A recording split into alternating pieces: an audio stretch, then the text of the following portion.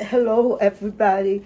I'm glad you're here. This is not what I was supposed to say at the beginning, but I'm going to. This is very nerve-wracking for me because I'm used to feedback and getting the audience here. By all means, please feel free to ask questions. My very good friend Adina is here, and she's looking, and she will read me the question, so don't worry. Anyway, this is how I was told to begin. Thank you for tuning into Facebook Live to hear my story. My name is Marguerite Mishkin, and I am a hidden child of the Holocaust. So,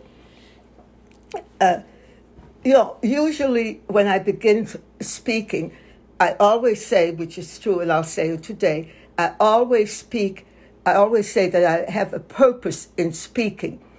Yes, it's interesting to tell stories, and stories are very important, but there has to be a message behind it. And I used to wait till the end, and that never worked.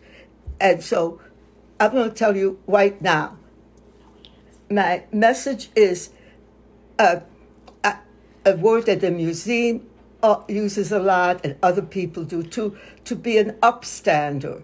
And as much as this virus is keeping us at home, it is also showing us how people are upstanders. We're all trying to help everybody. So, and I also begin with this quote, and I really thought a little bit about beginning with it today, and you'll see why, but I'm going to begin with it anyway.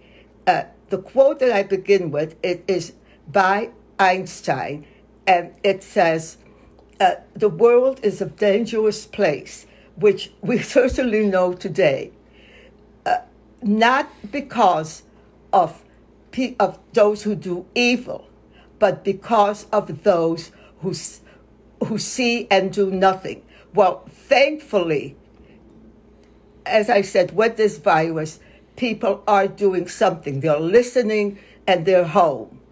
And the ones that can't be home, people are helping them as much as they can.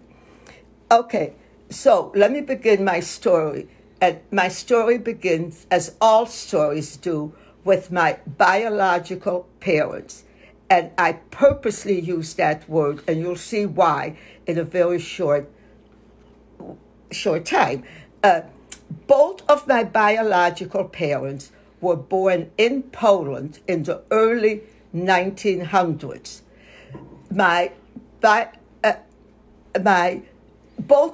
Both families moved to Belgium between the two world wars, but not at the same time. My mother's family moved much earlier than my father's family. I have absolutely no way of knowing if my parents knew each other in Poland, and I will never know. So when I speak to the kids, and I thought about this, you'll see last night when I was thinking, how was I going to do this? When I speak to the kids, I tell them always to ask their parents and grandparents for their history, for their stories. Don't ask for facts. Facts you can look up. Everything I am going to be telling you about my parents are facts. But the sad thing about facts is that they don't make people flesh and blood. They make them stick figures. Facts are facts. That's why some people think history is so boring. I don't personally, but that's because if you just memorize, this happened here, this happened there, and so on, it is boring. But if you know the stories behind it, and actually, this is what I thought of last night, actually, many of you are home. You're home with your parents, or your parents are home with their children. It's a great time to start talking to each other, to start telling your stories. How did you get, if you live in a suburb, how did you get to that suburb? Chicago people have heard of, but and who was the first one to leave be it Europe, be it Asia, be it South America, to come to America. And why? Those are the things you want to know. How did you meet the adults? And please do it. I usually also say ask your parents, grandparents, and so on. But since I'm not sure that anybody is with grandparents, you definitely are with your children and parents are there. Wonderful time to ask all of this. And I certainly would. Write it down. And all of you who know technology so much more than I do, that's one reason Adina is here, film it, tape it. You really are going to want to know at some time. I could never ask my parents any of it. But obviously at some time they met. If they didn't meet in in Poland, and they were both from Lodz, and I know I'm mispronouncing it. If there's any people, who are from Poland watching this, I'm sorry. But why did they leave? And how did they end up in Belgium? Why didn't they end up someplace else? Obviously, I can never ask them all of that, but also obviously they at some point met. So they get married in 1939, the year the war breaks out. And so they are not even a gleam, I am not even a gleam in their eyes when they get married. Then they move to France. Again, I cannot ask them why. I cannot ask them why. I'd love to know why, but who knows? The only thing that might be true, but I'm not sure, is that there is one place that I looked it up, is that my father was in a labor camp in France, but I only saw it in one place. So, I'm taking that with a grain of salt. But anyway, they were there, and my older sister, Annette, was born in France. Then at least my mother, I am not sure about my father, because if he was in a labor camp, he certainly could not just leave it. But then my mother, at least with my sister, moved back to Belgium, where I was born in May of 1941. And I always teasingly tell the children, do the math on the bus to figure out how old I am. And just to add some humor, because I try to do that, even though it's a very, very serious subject. I once had a very young person say that I was 93. Well, and this was before I was younger than I am now. So I am not 93 yet. But anyway, I am born there. And the very next thing we know is that on Halloween Day, October 31st, 1942, my father is put on a transport to Auschwitz. That transport reaches Auschwitz on November 2nd or 3rd, I forgot now, it doesn't matter, 1942. And less than a month that he has been in Auschwitz, he is murdered. And I am very, very careful to not use he died. Because, look, sad to say we have lost so many people to this virus, but they were not murdered. Nobody killed them. The virus killed them. And they died. Very sad. And hopefully when it's all over, we'll have more time to mourn them. But that's life. But that's not what happened to him. So if I simply say he died, I diminish everybody who was ever murdered, who were, all the genocides that went on. I diminish them. And I don't want to do that. I think it's very important to use the correct word. I used to use perish, but people don't perish. Food perishes. So he died. What it did is it left my mother with two very little girls still in diapers. What was she going to do to save their lives? Rhetorical question. Now, at this point in the museum, or even at the school, I usually ask the kids if they have any pets, and usually most of them do. And then I say, I'm going to change it a little, that, well, I won't use his name, that America decided that there can be no pets in America. What are you going to do to save your pet? And of course, to the adults there, what if, heaven forbid, this had happened to you, what would you do to save your children? Because I'm sure everybody wants to save their children and their pets. I was very fortunate, excuse me a moment. I was very fortunate that I lived in Belgium, because Belgium decided to help save the children.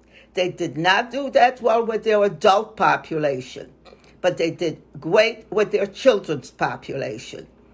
And there was an organization that helped to hide the children. So what I'm telling you now, it's just what I kind of surmised, not 100% sure, but kind of. My mother went to the local priest who was in the resistance movement and who did help this organization. And the woman who ran it, Andre, and I did meet her once, great woman. She went to that organization and said, I told him what my mother had said, that she had these two little girls and wanted to save them if she could.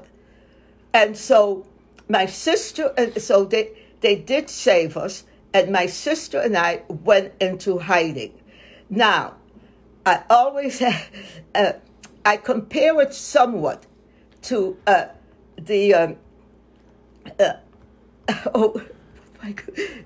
so what do I compare it with again? Witness protection program. Oh.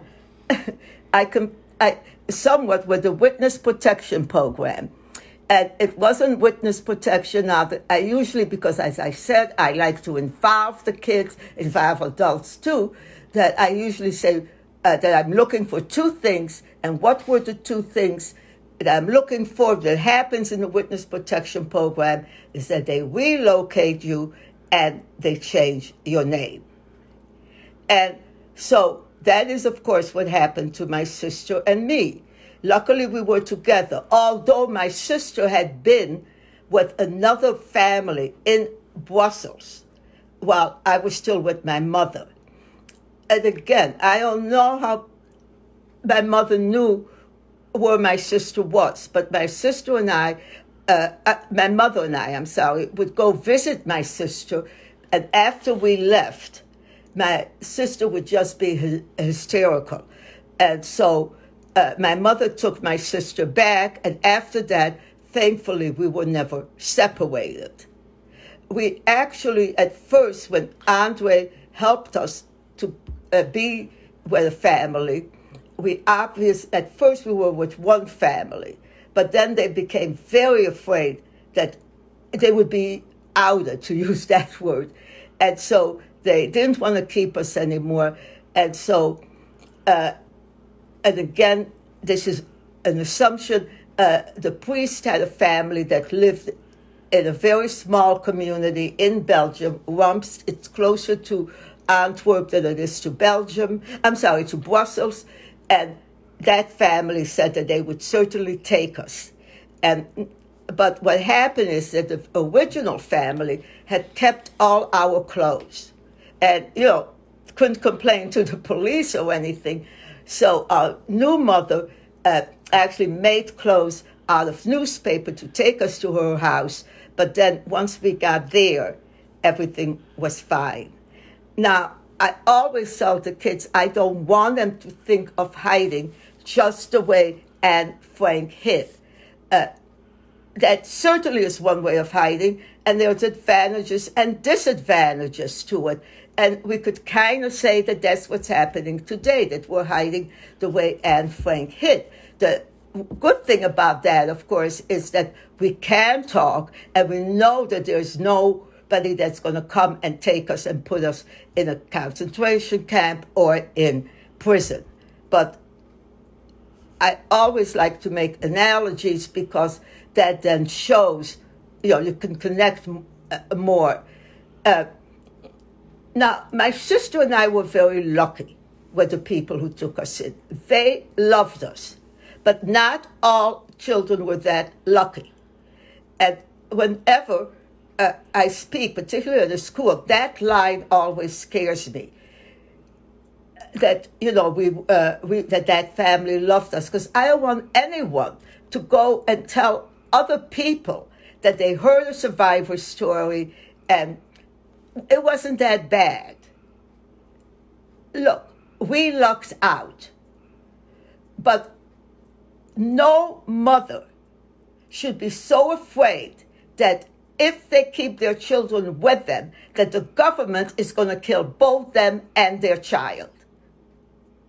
And quite a few years ago, I belonged to a Hidden Children's group, and we wrote this book called Out of Chaos, Hidden Children Remember the Holocaust.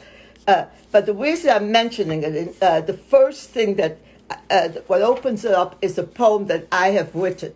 And all I'm going to do is just read one stanza, because I'm talking about hiding and how people hid children. I don't talk about adults. So we hid in homes, we hid in convents, we hid in orphanages, we hid in basements, we hid in cellars, we hid in haystacks, we hid in barns, we hid in cabinets, we hid in fields, we hid in holes, we hid in sewers. And so you can see from that list, I'm guessing that there's even more, I just couldn't think of more, that people hid all over. And the other thing that, as much as this story and what we're going through right now has a lot of similarities, there are some non-similarities too. Everybody that's now in quarantine, or well, maybe that's the wrong word, but is now staying home, they have all these electronics. I mean, I'm really surprised if I know people say it anyway, I'm bored, I have nothing to do. How about reading a book? But that's not even, man, if you take away everything you have, all these electronics, you could watch TV, you can watch films, you can do whatever, you could play games. If you take all of that away, because remember, this was in the 1940s. There was no television, certainly not in Europe, and I don't think in the United States. I don't want to say for sure about that. But many of these kids that were hidden had nothing to entertain themselves. They did not have paper. I mean, I know of one young man who was never able to go outside, and yet he had nothing. He had to learn how to be in his own mind. And so I do want to make sure that you see the difference, because no comparison, as I say, is exactly the same. My sister and I, as I said, were very lucky that they loved us. Now, to go back to name changes, I always say, sad to say, names show ethnicity. It should not be sad.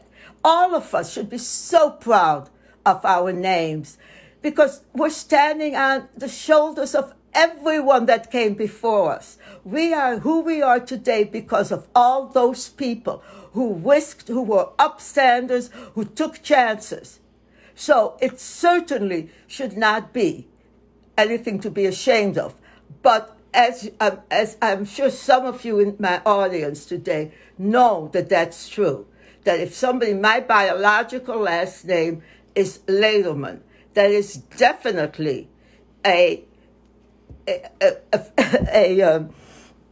Jewish last name. So if somebody, if you were to say to somebody, I have this really nice person I want you to meet, and her name is Marguerite, and we'll just go with Lederman, will just go with Lederman, and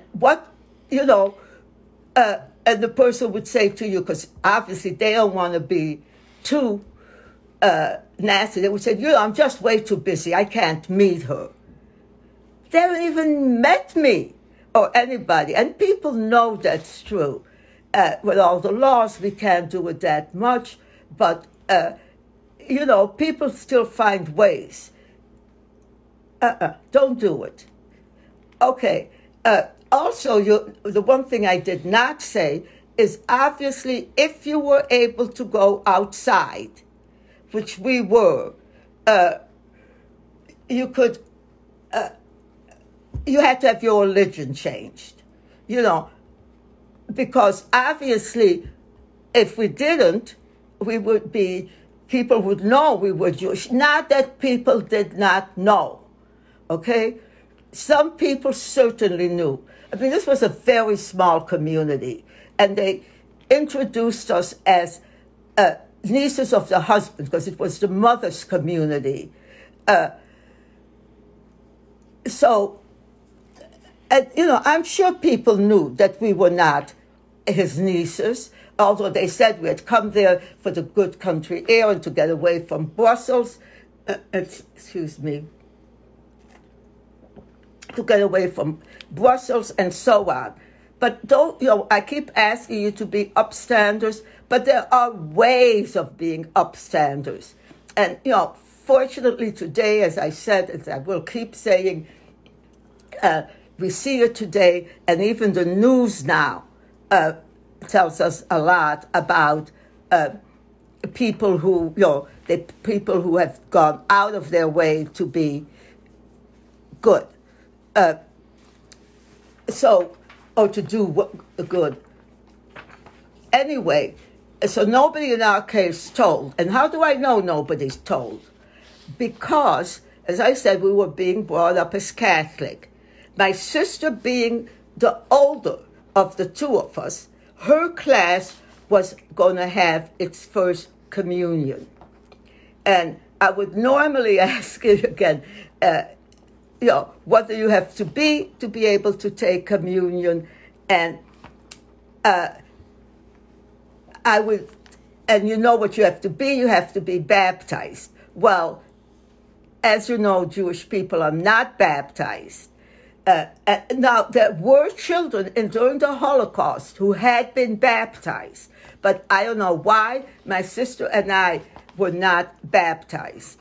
And so the local priest did not allow her to take communion with her class, which is a shame, but the family, because my sister had really been looking forward to it. And so they still made my sister a party. But if that didn't do it, something else, didn't tell the rest of the people in the community, I don't know what would.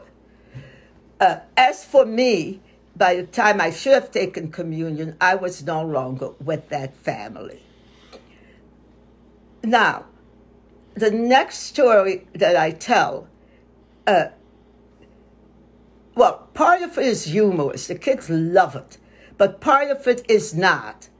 And, I usually say to them, there's a saying out there that says, sticks and stones can break my bones, but words never will.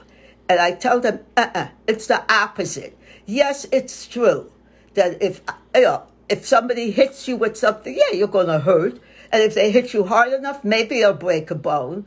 But that heals. And fortunately, even pain, once you're out of the pain, be it these poor people who are having the virus today, hopefully by the time they're well again, it will be a memory, or it might take a year in this case, but it will be a memory. What is not a memory is emotional pain.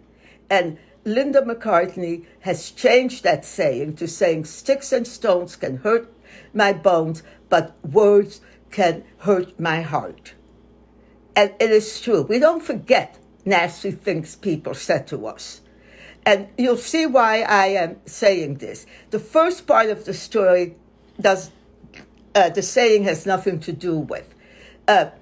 the people that I stayed with owned a cafe. And I would go to the cafe and entertain the soldiers by singing and dancing for them. And no, you cannot ask me. Well, you can't anyway. Skip that. I was saying you can't ask me to do that. And, you know, they liked it. And so they were very nice to me. And they would let me take puffs from their cigarettes and sips from their drinks. So here I am, this little 3-year-old, drinking and smoking. But then I didn't. But I threw up, and so now I do neither. But this does not show anything about the quote. So here, this next part is what will show it. I was the favorite of one of these Nazi soldiers, and I was closer to him than I was to anybody else. I mean, to any of the... well, again, it doesn't make... I'm sorry, that's not what I meant to say. Usually I say I was closer to him than I am to any of you, my audience. I would be sitting on his lap, and he was very kind and nice to me. You know, that's the problem. Bad people don't have signs. It'd be wonderful if they did. So, as I said, he was very nice and kind to me. But... at the same, he would let me play with him, sitting on his uniform, and he would bring me little toys and chocolate. But at the same time that he was so nice and kind to me, he would be saying the most nasty things about Jews. He would say that they were lower than vermin, that they didn't deserve to live, and the line I like best, and please remember where I am, he would say that he could smell a Jew 10 miles away. So what I like to say is that he just couldn't smell close up. You know, but again, in all seriousness, nobody smells because of who they are. Yes, we all have body odor. And yes, we all at times perspire and have some odor. But that is because of what we did, not who we are. And, you know, if I cannot stress that enough. If that's, I mean, I'd like you to take away quite a few messages, mainly being an upstander and to speak up when you see evil or anything bad happening. But if the only message you take away that is who we are does not define us as being bad or being places or people not liking us. I mean, it's their problem, not ours. You know, so as I say, yes, we all smell. But again, it's, you know, we run the race, we run a marathon, and so on. Somebody... No, just go to the next. Okay, now... the next part, actually the kids seldom hear because I don't have this much time. I don't know how my mother knew where we were. And, you know, there's a part of me that is angry at her. Because I want to say to her, how could you do this?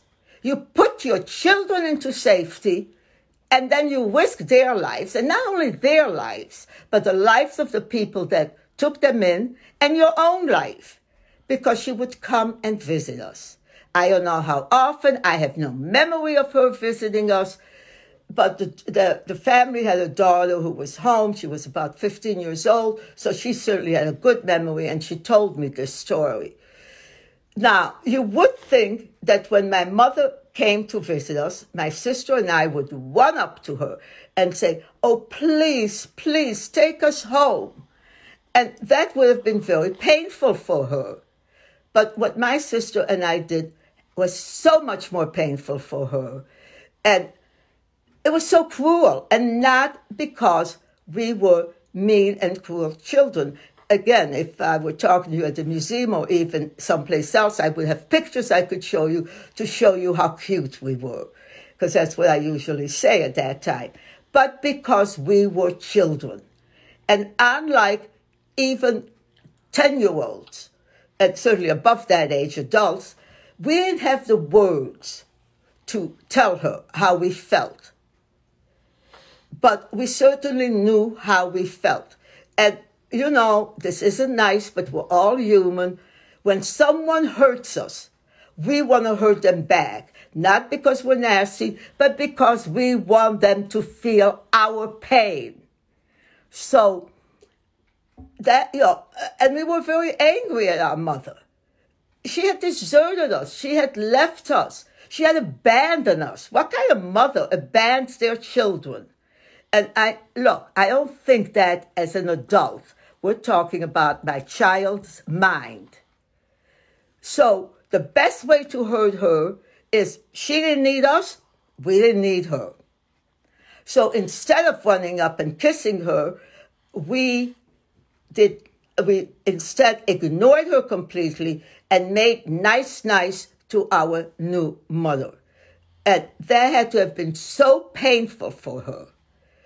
And, you know, kids sometimes ask, if you could change one thing, what would you change?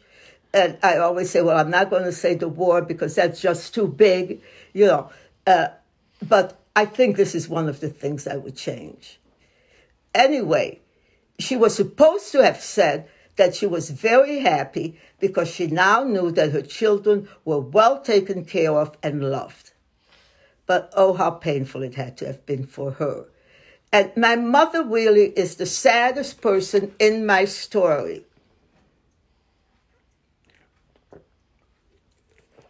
She was taken on the very last transport from Belgium. She was taken on July 31st, 1944. And that transport reached Auschwitz on August 2nd, 1944. And she is murdered there sometime in December. Unlike my father, where I have an exact date of murder. For my mother, I do not. Now, I forgot to mention that I think that my father was gassed because in 1942, they were already using the gas chambers. They were not running as efficiently as they would later on when they could murder thousands of people in one time. But to make anything run more efficiently or be more efficient, you have to experiment. You have to try things as we're trying with the virus. But so I don't think my mother was murdered in the gas chambers because by December of 1944, the Nazis knew they were losing the war. And they were trying to actually close the camps. So, because they knew the Russians were advancing. So I don't know how. But as I said, she is murdered there sometime in December of 1944. And the Soviet Union liberates Auschwitz in January of 1945. It leaves my sister and me as orphans. And for us, it got much, much worse after the war. And I'll show you how, or I'll tell you how. This wonderful family that had taken us in wanted to keep us. And they went to the local priest and they asked, they said, we want to keep these two young girls. And he said no. And supposedly, this I don't know, my mother was supposed to have told the family that if she did not come back, she wanted them to keep us. Didn't happen.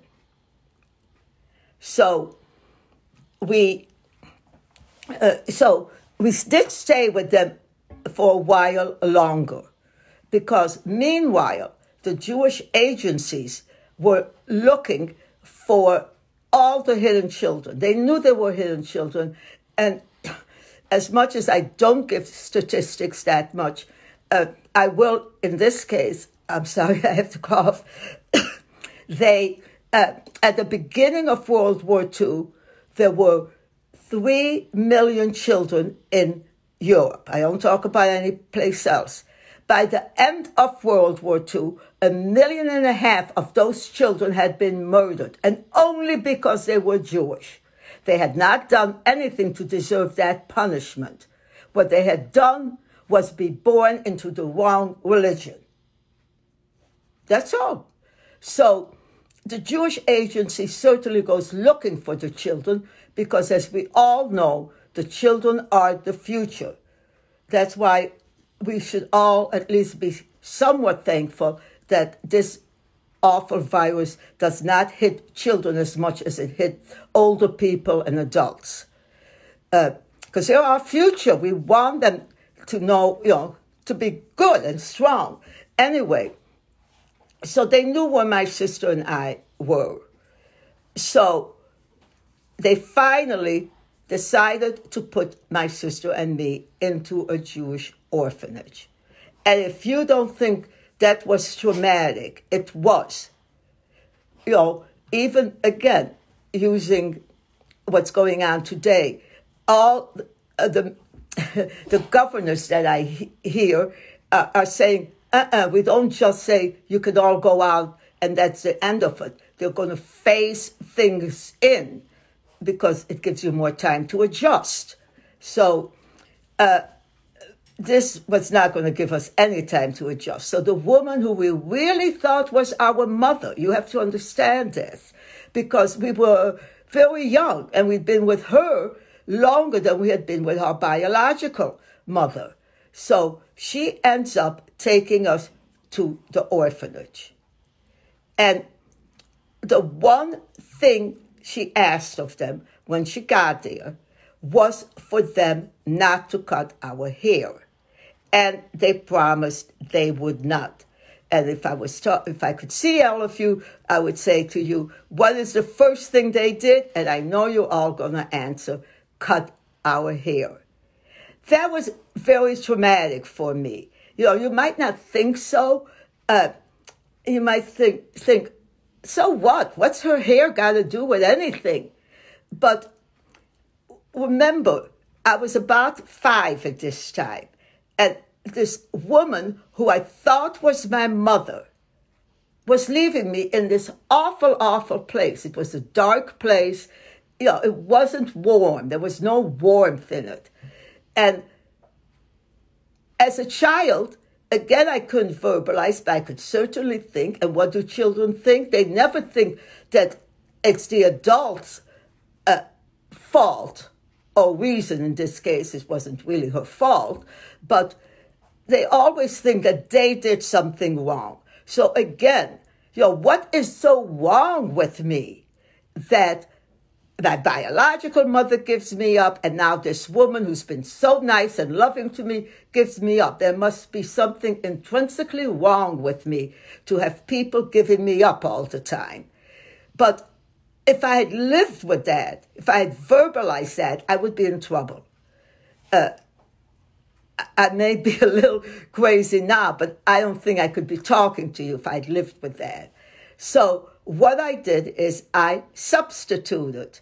I took the haircut as the thing to be upset about.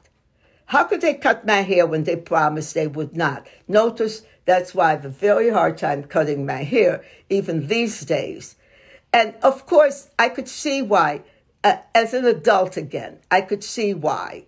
Because, they thought that there was lice in our hair. Now, I don't believe there was in my sister's and my hair. I can't swear to it. But in our book, and I'm sure, Art of Chaos, and I'm sure in other books also, people said that after about a week, they had lice.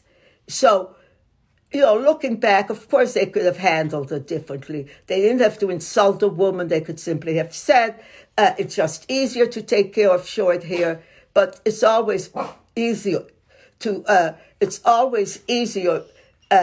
in retrospect to say what you could do.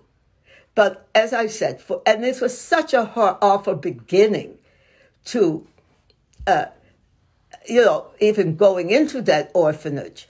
Now, the thing I did not realize till much, much later is that the people taking care of us were Holocaust survivors. And most probably they had been in the camps. So they had nothing to give to us. They were in need. They were so much in need of tender, loving care themselves that they had nothing to give, not only to me, but to all the children there. Because any of us, I don't care how bad your hiding experience was, it does not compare to being in the camps. I usually say, and this is like a misnomer, that even the best, and that's where the misnomer comes in, a concentration camp experience was worse than the worst hiding experience. So, again, as an adult, I can understand everything, but not as a child. They gave us up. How could they do that? And so those years in the orphanage were miserable. I could give you a few examples, and some I know happened here too. I'm not saying they didn't, but you'll see, I am left-handed. I mean, you see, I'm picking up my water with my left hand. So, and I know this happened in America also. So what happened was, of course, and we did start going to school in Europe. And so what happened was that they forced me to write with my right hand. And as I said, I know it happened here too. They literally tied my left hand in back of me. And then, I had no choice. And so that's one example. Now, and all I'm trying to do is give you examples of how miserable for me the orphanage was. And so I am very particular about what I eat. If I don't like something, skip it. Yes, I would rather starve than eat something I don't like. For all you parents who say, well, if you don't eat this, that's it. But so what happened is, for lunch, we had barley soup. I hate barley soup. So if any of you ever invite me to your house, don't give me any barley soup. But anyway, in all seriousness, and I wouldn't eat it. And so they would not let me eat anything else for lunch. I was either going to eat that soup or nothing. And so I didn't eat it. And when lunch was over, we all went to do whatever we did. And then when we were playing, one little girl, I don't know how she got an apple, but she got an apple and she gave it to me. And one of the matrons saw me eating it and she knocked it out of my hand. So much for, and then for dinner, everybody else is eating whatever they were serving. Guess what they put in front of me? You got it, the barley soup. And by now, I wouldn't feed that soup to my dog, because they hadn't really eaten it, so you know how it looked. And so again, I wouldn't eat it. They sent me to bed without food. They did let me eat the next day. They weren't going to let me starve. Now, one of the nice things that happened, semi-nice, is that they took pictures of all of us, sent them to America, visual pictures, so that some group could foster us. And so I was fortunate. I did have a group that fostered me. And they started sending me gifts. And some of it was clothing. I have in my records where I thanked them for sending underwear and things like that. And I said much of it was too big on me, so I shared it with the older girls. But the two things I got was a doll, which is now at the U.S. Holocaust Museum, and also a ball. I'm looking at the time, and I know I have to go faster. And anyway, and we had, and the orphanage roof was flat. And so I would not let anyone play with my ball. I mean, it was like a brand new thing. It was so shiny and everything. Well, one of the boys asked me if he could play with it, and I, of course, said no. And so he went and he told one of the matrons, and she told me I had to let him play with it.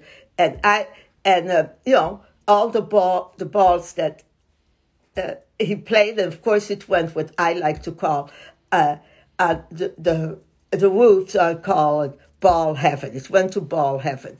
But let me start finishing. So I'm going to get me to America. In 1949, the orphanage was going to Israel. Unbeknownst to my sister and me, there was a couple in Chicago, no blood relation at all, who have decided to adopt us. But the paperwork to come to America had not been completed, so we couldn't come. And we certainly couldn't stay in Belgium because the Jewish agency was paying for us to go to Israel, where we would become wards of the state, and in those days, they would not have let us leave. So we're all on the train, which is going to take us to the ship that's going to take us to Israel. And in the midst of the desolate countryside, the train stopped.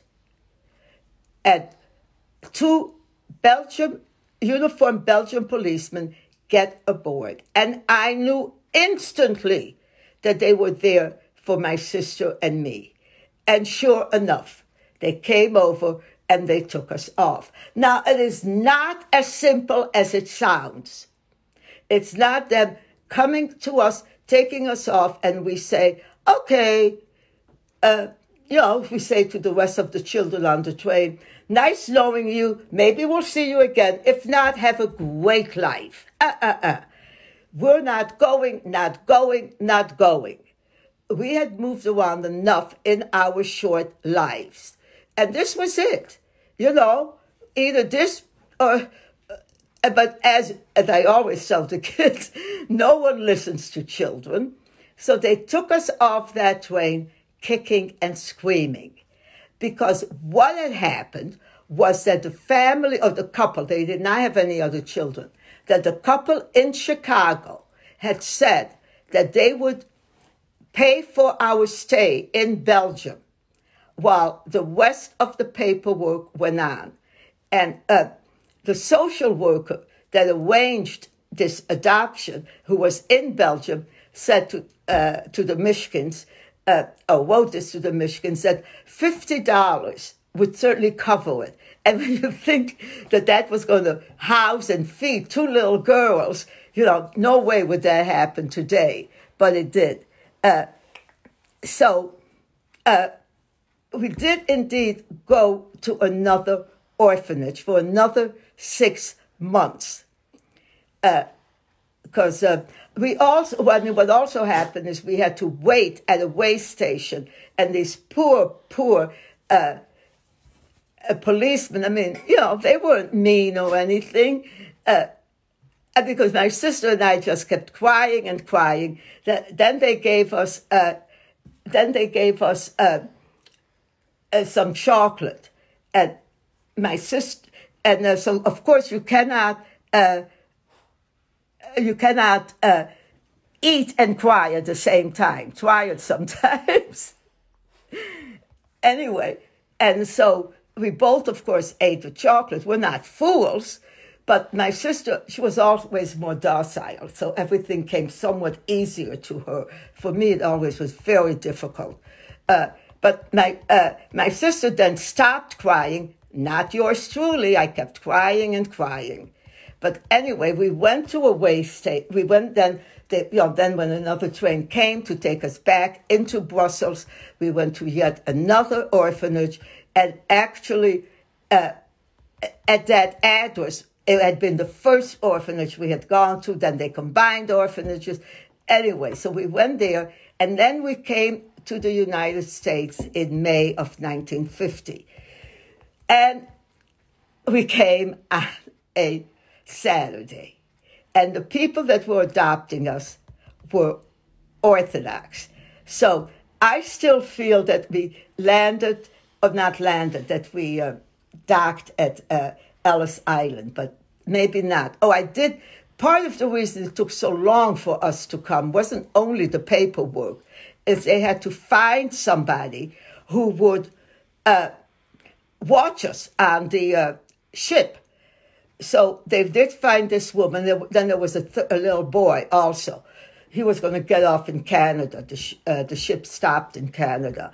And the reason I mentioned the woman is she was allowed to bring her dog on the ship. And, we know even today we're not allowed to bring our dogs on the ship or on cruises as much as we would like to. And the reason she was allowed to bring her dog is because her dog had saved her life during the war. She had been hiding underground in a hole, and he would cover her up in the daytime. Then at night, he would go scurry looking for food. So that's why. But anyway, so we stopped in Canada for a day. Then we came to the United States, and we docked on a Saturday, and the people were Orthodox. So this organization, Hayez, there were people there waiting for my sister and me, and they took us to the hotel where my new parents were waiting for us. But let me tell you, it was scary. Here we were meeting people we had never met before, and so we were both scared. And then, some humorous things happened. When my adoptive father, we were eating in the hotel, so we had breakfast, and I put way too much salt on the eggs. So, of course, I pushed the plate to my adoptive mother. But my adoptive father, when he left the tip on the table, I went back and got it because I didn't know what it was for. I thought he'd left the money there. And then in the elevator, I was always so afraid that they would, he would not, in those days, now for the kids, I know this isn't going to make sense, but the adults who remember elevator operators, it will. I was very afraid that it wouldn't stop at our floor. So I would say about 2 or 3 floors before ours, I would yell, halt! And everybody in the elevator liked that a lot. But anyway, we came to Chicago, and, even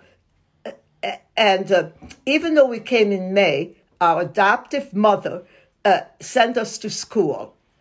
And I had just turned 9. And so in the morning, they put me in my right grade. And that was fine.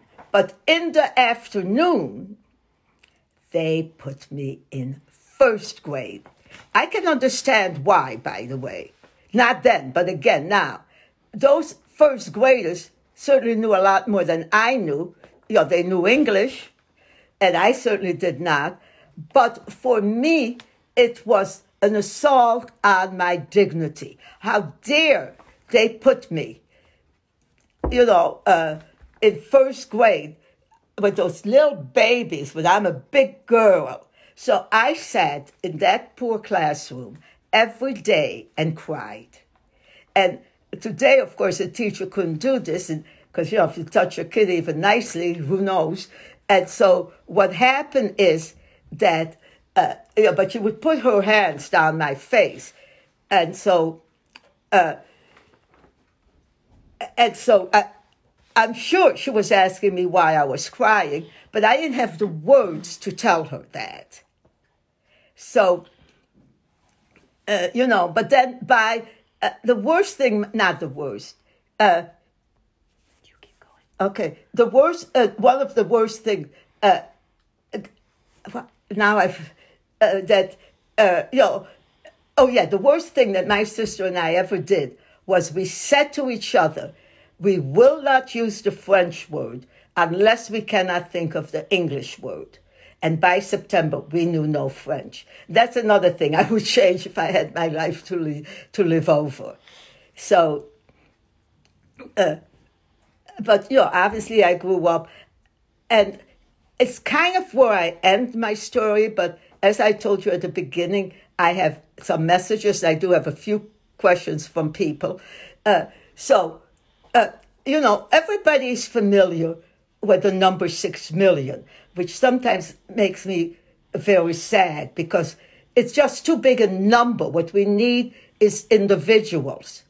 There's a group that does this thing called names, not numbers, and that's what we need. Even now when they announce how many people have died of the virus, it is overwhelming. But when they give individual stories, that's not overwhelming. That we can understand and sympathize with. But anyway, everybody knows that number. But you have to also know that millions and millions of other people were murdered. And I'm just going to name the groups. And what I usually say, which is true, with the exception of political prisoners, and that was their choice, not say they weren't born that way. All the others were not their choice. Nobody chooses to be born as a Jehovah's Witness. Yes, you might change your religion, but if you're born into it, nobody, and this for sure, nobody chooses to be a gypsy. And I personally think that the next group is not a choice. If you do, let's just agree to disagree, to be a homosexual or gay, if we want both male and female. But those were the people who were murdered, just because, and of course Jews. So what I always say is, you might not belong to any of the 4 groups I just mentioned, but you know what? If somebody is prejudiced, they're going to get to your group, and so you really have to speak up. And there's this very, very famous quote. I know there's this very, very famous quote that says, "First they came for the communists, and I wasn't a communist, so I didn't say anything. Then they came, I think, for the labor unions. I wasn't in the labor unions. I didn't say anything. Then they came for the Jews. I wasn't Jewish. But then they came for me, and there was no one to speak up. You have got to speak up."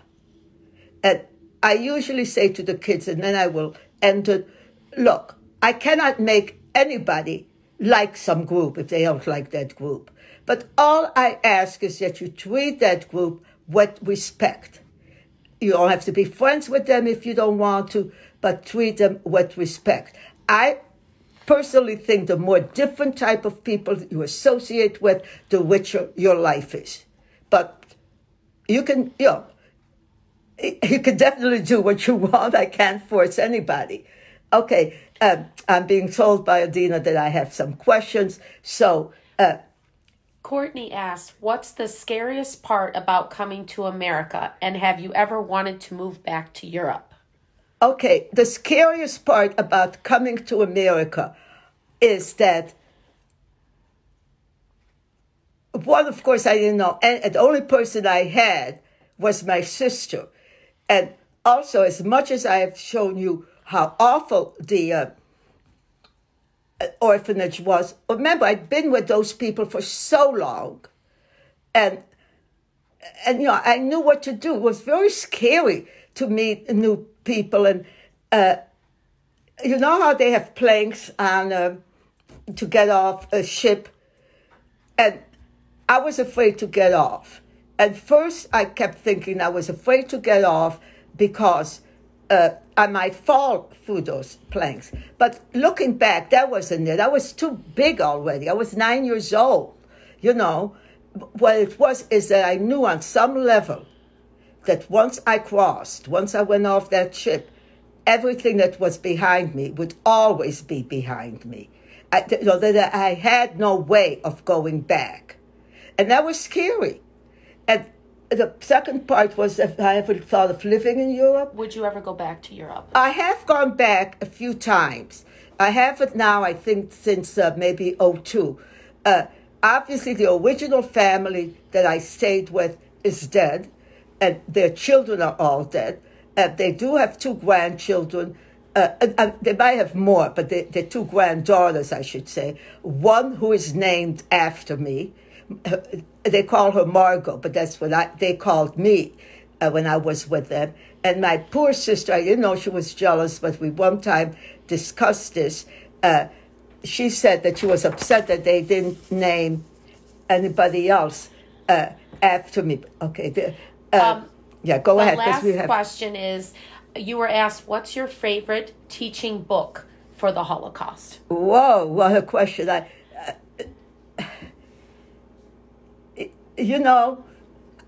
don't want to say, well, I'm turning it over to the museum, but at the museum, certainly, there are people who know way more. The reason I'm having such a hard time, I know that they use Knight a lot, and of course he also has another book. I know they use Elie Wiesel a lot, but I think it depends on the child's age. The adult, I mean, there are just so many. I wish I could tell you, but I can't. I mean, very quickly, I was a teacher for Chicago, and I had to do an oral test. I passed the written and so on. And they asked me a question like, what books would I use, to teach Shakespeare? And I was so nervous that I simply said, I can't think of any right now, but I would know to go to the library. I do have to have something. Thank you again for tuning in. Join us here next Tuesday at 10 a.m. to hear Holocaust survivor Ralph Reebach share his story. That's Remembrance Day, by the way, next Tuesday. Please keep an eye on Illinois Holocaust Museum's Facebook and other social media accounts where we will post a stream of content through the weeks ahead. Thank you for your support during these extraordinary times. And hopefully, when everything comes back, you will be able to go to the museum and see it, because that really brings it home. And thanks to everybody who listened. Bye-bye.